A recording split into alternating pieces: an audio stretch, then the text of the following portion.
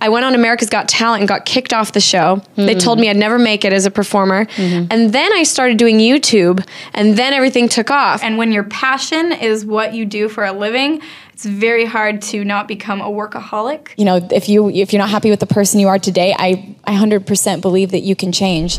She's an American violinist, singer, songwriter, composer, and performing artist. Her music video, Crystallized, was the 8th most watched video in 2012. As of July 2016, her YouTube channel has over 8 million subscribers and over 1 billion views. She's Lindsay Sterling, and here's my take on her top 10 rules for success. Rule number 2 is my personal favorite, and make sure to stick around all the way to the end for some special bonus clips. And as always, as Lindsay's talking, if she says something that really resonates with you, please leave it in the comments below, put quotes around it so other people can be inspired as well.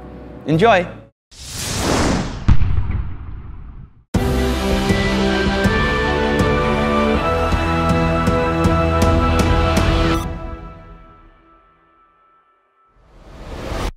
I think, honestly, being true to yourself is the absolute key to being successful in this kind of a model, because you can't fake authenticity, you can't fake loving something, and honestly, I think any artistic form or medium, you have to work so hard to get your stuff heard or seen.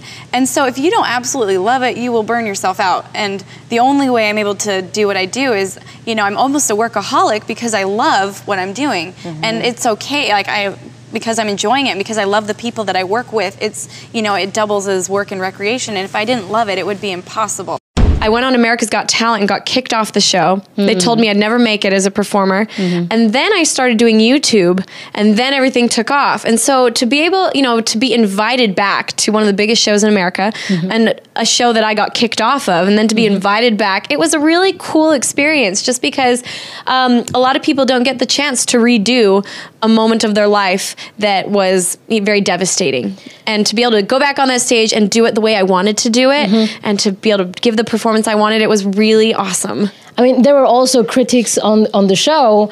The judges were not always nice with you. Right. Was it like Judgment Day where you felt like, haha, I'm back, and this time I'm a star? Kind of, it was. And I hope that my fans and other people saw it that way, in a way of like, you can't let anyone else tell you who you are and how good you are, because everyone has their own opinions. But I hope that they see that, wow, the same way Lindsay didn't listen to them and she went back and was able to prove them wrong, like I can do that. Like if someone at school is mean to me, it doesn't mean that I'm a bad person. It doesn't mean I'm a dork or a loser. I can become whoever I want to be. And I hope that people see that, because that moment proved that to me, and it's true. I wish, so when I first started, I wish I had realized that people were the most important thing to me, because there was a time, I'm such a hard worker, and when your passion is what you do for a living, it's very hard to not become a workaholic.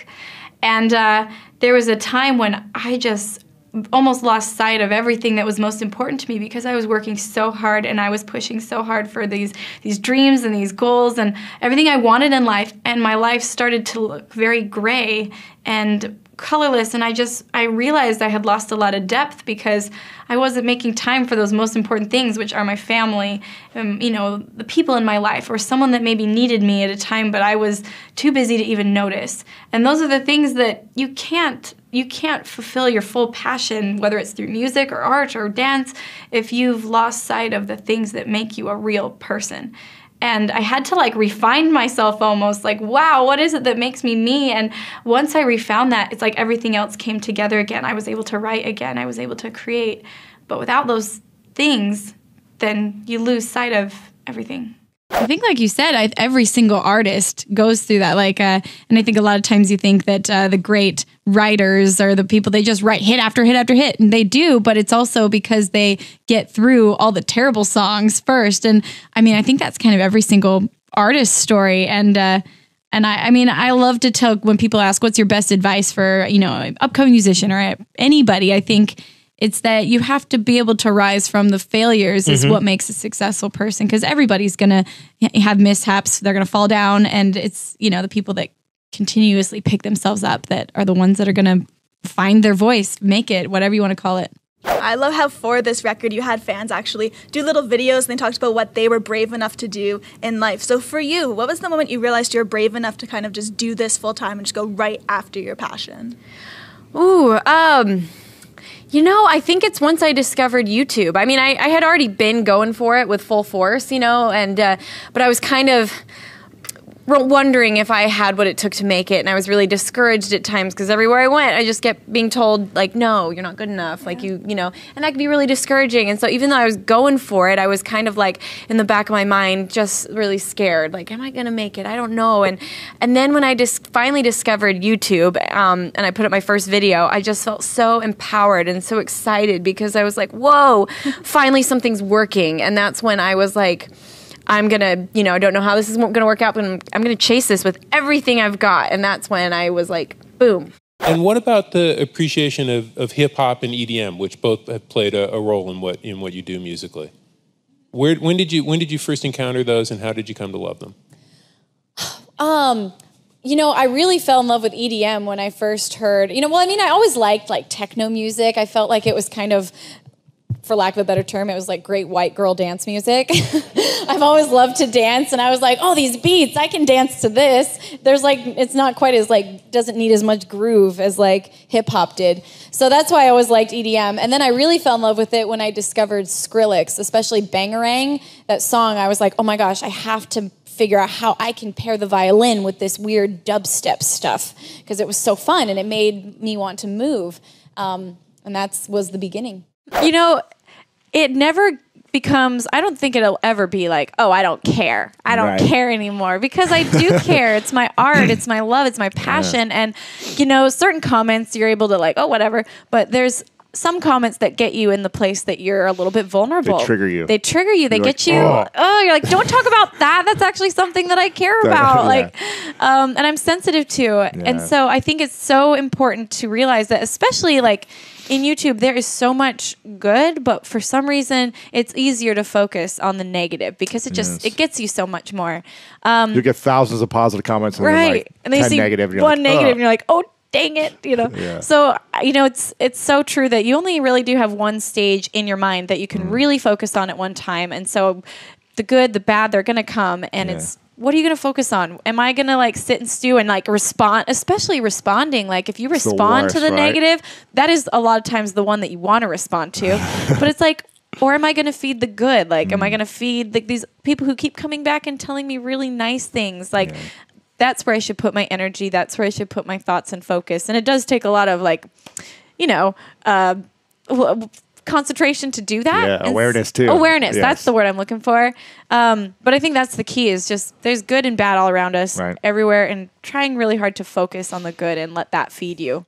You know, every tour I like to try to like step it up. I want my fans that have, you know, a lot of my fans come to multiple shows, and so I always want them to be surprised when they come back. I don't want it to feel like the last Lindsey Stirling show, you know, and like, oh, well, you know, been there, done that. So I always try to do something that I've never done before, and this tour is a lot of fun. There's some new, you know, tricks I have up my sleeve that I worked really hard to learn and to master these new skills, but anyways, super excited about it. I think the courage to be really open about those, you know, some of the things I've been through in the past all comes from experiencing those things. And when I was going through, say, you know, when I was going through some of these things, I felt so alone. And a lot of girls or people do. You feel like nobody can understand you because a lot of these problems deal with like isolating yourself and feeling alone. And one of the things that really helped me have the courage to change was that I realized that I'm not alone. Like there's actually people who understand me, and there's people who have actually overcome this, and that gave me hope. And so that's why I really strive to give a positive message of hope about, like, you know, if you're not happy with the person you are today, I 100% believe that you can change. And so that's what I like to hopefully share with young girls, and I would say that's what gave me the courage to share.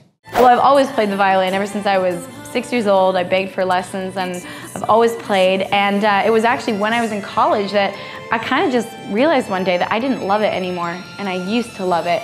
And I specifically didn't study music in school because I didn't ever want to have the love of my music beat out of me. And so it kind of broke my heart when I was like, I don't even enjoy this anymore. And so I started thinking, okay, what can I do to like invigorate my passion? Like I started playing with bands. I started just anywhere I could go to kind of try out new styles of music. And I've always loved electronic music, and it just hit me one day. I need to play and write the kind of music that I am loving right now. And so I did, and it just brought it back to life for me. It made it so creative, and I became a creator, not just a musician. And that's, I think, what just invigorated my passion. Thank you guys so much for watching. I made this video because John Thorin asked me to. So if there's a famous entrepreneur that you want me to profile next, leave it down in the comments below and I'll see what I can do. I'd also love to know, what did Lindsay say that had the biggest impact on you? Which rule did you enjoy the most? What are you gonna take from her message to immediately apply to your life or business? Please leave it in the comments and I'm gonna join in the discussion. Finally, I want to give a quick shout out to Steph Reveron. Steph, thank you so much for picking up a copy of my book, Your One Word, and sending in that picture of you at the cafe reading it. I hope you're enjoying it and getting a lot of value from it. So thank you guys again for watching. I believe in you. I hope you continue to believe in yourself and whatever your one word is. Much love. I'll see you soon.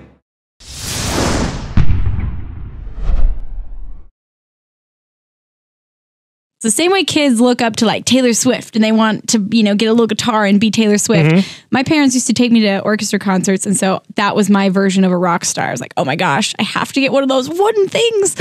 And, but yeah, I played classical violin all growing up, and I started to I had gotten burnt out and I wanted to love it again. And so I started experimenting with all different sorts of music. And I found out that I absolutely loved EDM and electronic dance and dubstep music. And, no record labels thought I was worthwhile or that my project was marketable. And so I started doing it myself on YouTube. And that's when it just kind of, whoa, I guess it is marketable is what I kind of discovered. I guess I surround my crew, my tour crew, I surround myself with really great people. I have the best tour crew. And so they kind of, I mean, honestly, just say one day I wanted to be crazy and like went out and got drunk, they would all just be like, whoa, like they would be so turned off that they would just be like, what are you doing? They'd probably like take the beer out of my hand and be like, come here, Lindsay, like what's wrong with you? Because they know me so well and they're there to protect me and help me as well. I wasn't like, I have always been a very optimistic, upbeat person. When I first came to college, it was a time that I was trying to figure out, who am I? What makes me special? And I started to find most of my value in the fact that I was thin. For several years, I had no idea I had become anorexic. I'd be places with people I cared about, but what I was thinking about was the extra grease on the pizza or the calories that I knew were in that shake. And I just was talking to my mom one day and I broke down crying because I realized for the first time that I had a problem and that this isn't normal. People don't think like this. I finally realized I wasn't happy. Anytime there's a change to be made, you have to realize that there's somewhere else you want to be. And I wanted basically to be happy. That was far more important than being the skinniest girl in a room. Once I realized that there was a problem, that's when I could change. I knew that I could be happy again.